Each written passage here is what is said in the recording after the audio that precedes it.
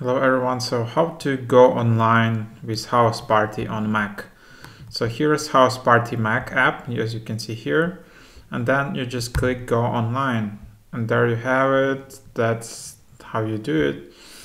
And then of course you can just go like share your screen, you can close the meeting, you can disable video, you can mute audio, you can lock room here, and then you can of course copy profile link here, and then that's how it looks like. So then you can just add someone, your friends, to this meeting online.